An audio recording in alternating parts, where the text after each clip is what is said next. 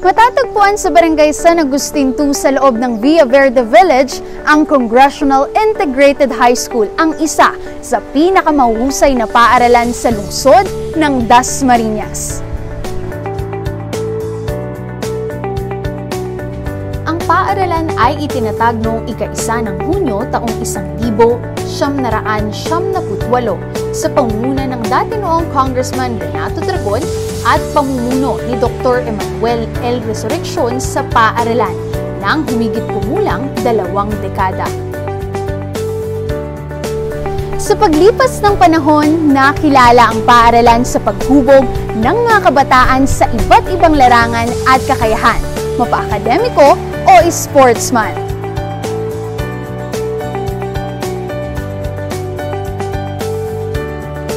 Ang paaralan ay binubuo sa kasalukuyan ng 3,317 mga mag-aaral sa junior high school at 1,581 mag-aaral naman sa senior high school.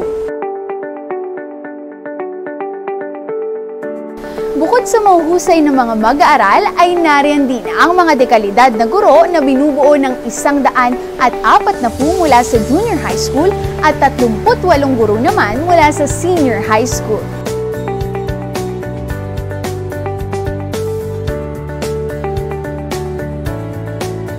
Hindi rin makukumpleto ang Congressional Integrated High School kung wala ang mga non-teaching personnel. 13 rito ay mula sa junior high school at 2 naman ay mula sa senior high school.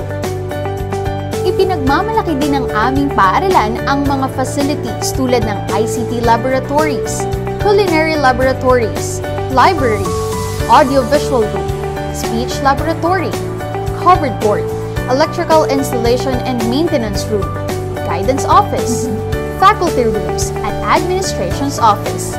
Lahat ng ito nagbibigay ng oportunidad para sa mas makabuluhang pagtuturo ng mga guro at mas epektibong pagkatuto naman para sa mga mag-aaral.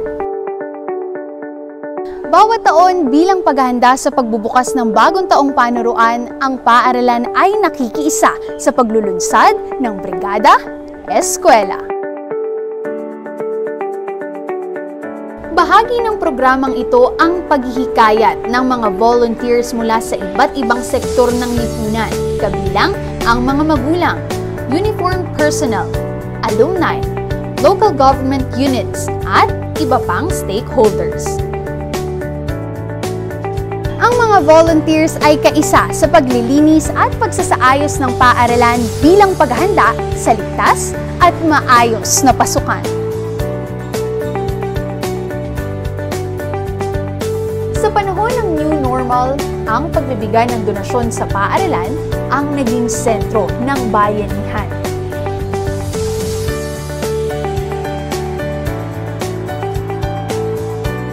Bukod sa mga volunteers na ito, ang paaralan ay bukas sa pagtanggap ng anumang donasyon na maibabahagi ng ating mga donors at partners.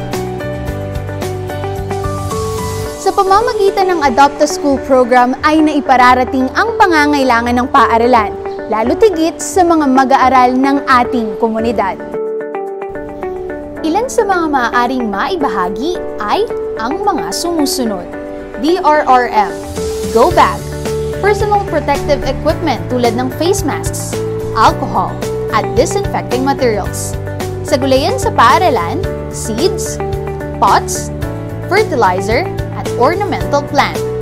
Sa school supplies, notebook, bond paper, pencil, pen, coloring, at art materials. Para sa ODL support materials, tablet, computer monitor, prepaid, and e-loan. Para naman sa construction and maintenance tools and materials, pintura, walis, pako, plywood, yero, tangke ng tubig, at iba pa. Ang lahat ng inyong maibabahagi ay malaking tulong sa paaralan at magagamit ng mga mag-aaral. Maging bayani sa anumang panahon, tulong na ibinahagi para sa kinabukasang wagi.